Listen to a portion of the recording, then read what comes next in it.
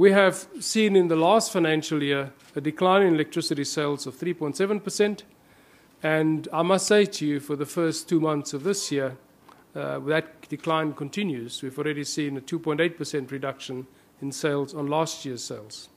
Our electricity sales is now at 216 terawatt hours, about the level that we've seen in 2006, and our revenues from electricity at 126 billion rand.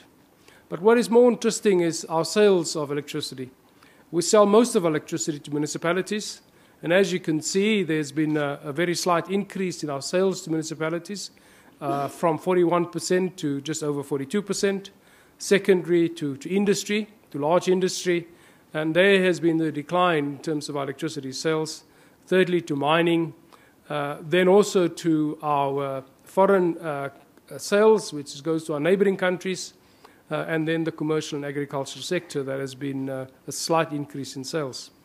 Eskom's sales to its own residential customers, making up about 4.9 million of them, has only been about 5%. In terms of our sales, we've been asked this a number of times over the last 2 days. We're down to 216,000 gigawatt hours, and we've been asked, well, when last did you sell this? So I double-checked it this morning, Brian.